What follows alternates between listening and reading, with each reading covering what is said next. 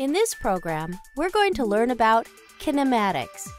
Kinematics is the mathematical description of motion without any reference to the cause. Kinematics comes from the Greek word kinema, which means motion.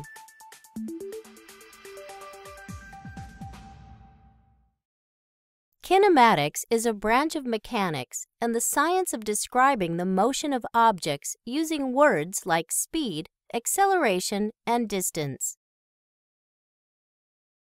Kinematics also uses diagrams, numbers, graphs, and equations with the goal to be able to create mental models that describe and explain the motion of objects in the world.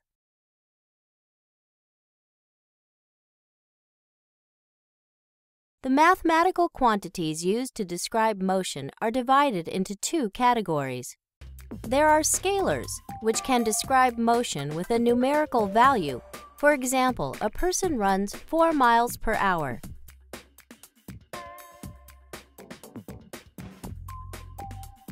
The other category is vectors. Vectors use a numerical value and a direction. For example, cyclist is pedaling 20 miles per hour north. A cyclist is pedaling 20 miles per hour north. Kinematics deals with three factors: displacement, velocity, and acceleration. Let's look at displacement. In this example, an object moves from point A and follows a route to point B. The object has changed its position and traveled 5 units east and 1 unit north.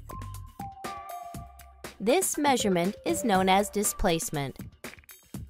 Displacement is a vector quantity that measures the distance between the points in which an object has traveled.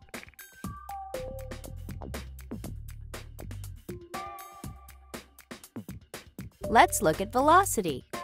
Velocity is a vector quantity that refers to the rate at which an object changes position, or its speed, in a given direction. For example, a train is traveling west at 60 miles per hour. The train has a velocity of 60 miles per hour west. Acceleration is a vector quantity. It is the rate at which an object changes its velocity. Velocity is the unchanging speed of an object.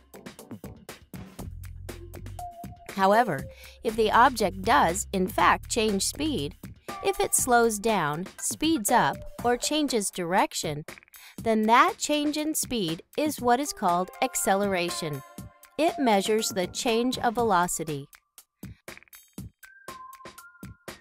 By observing an object's position, velocity, and acceleration, kinematics investigates the motion of objects and can be applied to most circumstances with physics.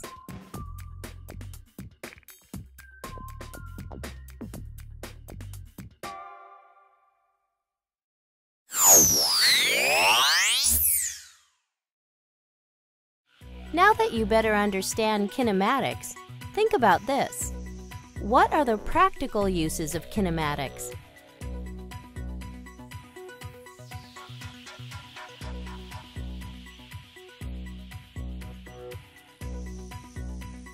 Think about it.